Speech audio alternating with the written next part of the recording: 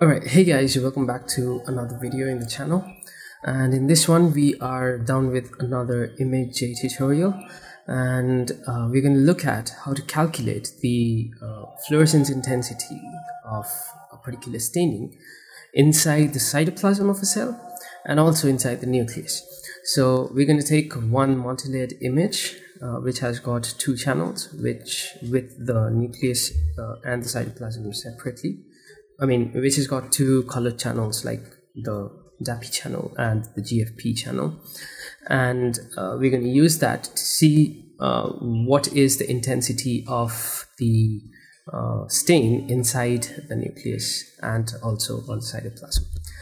So in order to do that, I've already launched ImageJ over here, and I have got two images over here which I'm going to drag and drop onto ImageJ, and they are going to open. So I'm going to command minus and reduce the size of the image. So this is my nucleus channel, the DAPI channel.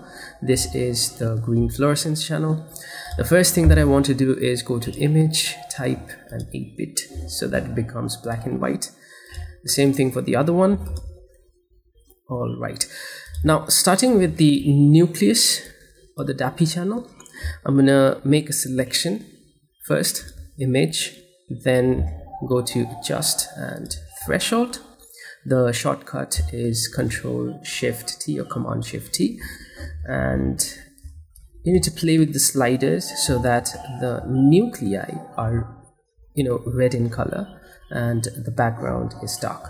So I'm going to put this all the way down, and I'm going to play with this so that it becomes red in color. After this, I'm going to hit apply. Okay. Now once that is done, I'm going to go to file and I'm going to go to edit, go to selection, and I'm going to create selection over here. So I don't know whether you can see it or not, but there's a faint yellow line outside the nucleus, and this means that the nucleus is selected.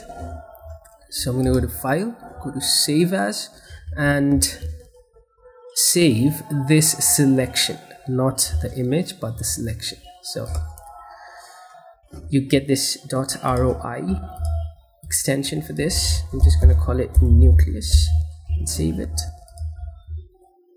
Right, so now when that is done, I'm going to close this. I don't need that anymore. Now for this green channel image, I'm going to duplicate this. Go to image and hit duplicate. It's going to duplicate the image, resize it. Now why I'm doing this is I want to measure the nucleus on one of the image, and the other image I'm going to use for measuring the intensity on the cytoplasm. So let's start with the nucleus. So both are in black and white, both are in 8-bit format. The same thing we need to do with these images as well. We need to go to the image, adjust and threshold, and make the foreground red. And the background should be dark. I think this is enough.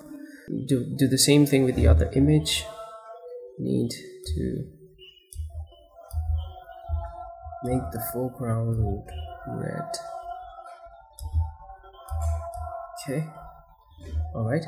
Now selecting one of the images, I'm selecting the right one, and go to file and open up the nucleus selection image that I just created.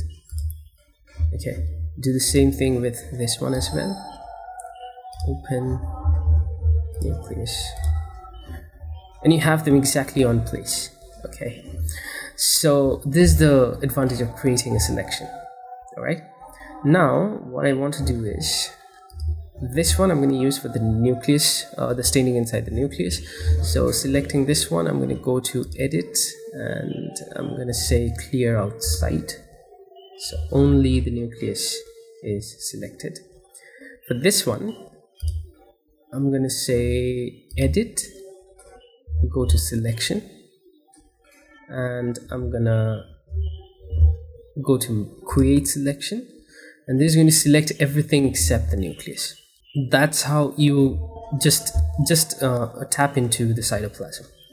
Now selecting this, I'm gonna go to analyze and go to set measurements and check whether all my measurement parameters are set. So we need the integrated density, the area, the standard deviation, mean, gray value. So it's there. Okay, go to analyze once more and hit measure. So this is the mean value. Okay, now for the GFP, again go to analyze and measure.